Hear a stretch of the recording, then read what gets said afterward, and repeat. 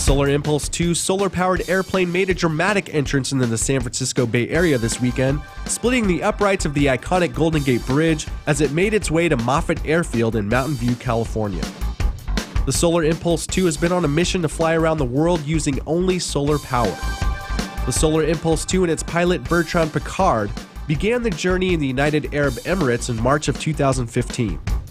The plane is able to fly for up to 5 days and 5 nights, utilizing 17,248 solar cells spread out across the fuselage and wings of the aircraft, which are capable of producing 340 kilowatt hours of battery life per day, which is stored in 633 kilograms of lithium polymer batteries on board the plane.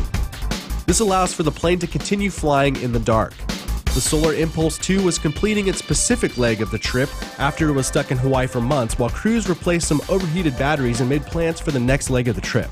The Solar Impulse 2 touched down at Moffett Airfield just before midnight on Saturday and will be headed across the United States, where it will eventually cross the Atlantic Ocean, making its way to Europe or Northern Africa.